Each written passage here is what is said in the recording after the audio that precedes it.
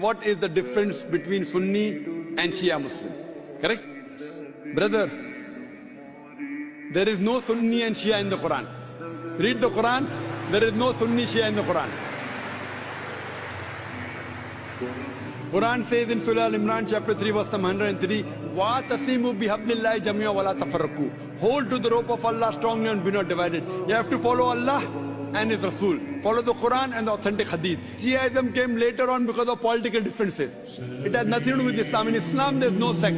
Quran says in Surah Anam chapter 6 verse 159, if anyone makes sects in the religion of Islam, O Prophet, have nothing to do with it.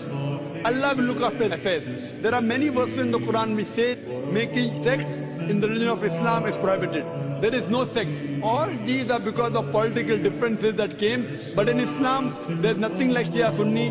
There is only Muslim. Muslim is a person who submits his will to God.